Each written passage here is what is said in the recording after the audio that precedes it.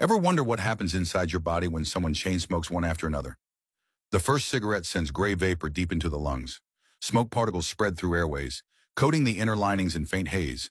Nicotine enters the bloodstream within seconds, attaching to receptors throughout the brain. Neurons fire rapidly. A temporary surge of alertness begins. Heart rate climbs, arteries tighten, blood pressure rises gently. Red blood cells start losing oxygen as carbon monoxide binds in their place. Lung tissue begins to dim from soft pink to pale gray, showing reduced air exchange. Circulation slows through narrow vessels, and less oxygen reaches vital organs. The liver works harder, filtering toxins that flow in with each puff. Over time, gray residues move through the bloodstream, dulling its natural glow. The skin receives less oxygen, appearing slightly faded from within. Neural activity decreases as dopamine drops, leaving quiet fatigue behind the calm. Heart rhythm grows heavy, lungs expand slower with every breath.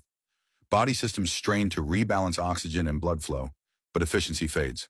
Finally, only faint blue light remains. The lungs steady but tired, showing the silent cost of chain smoking.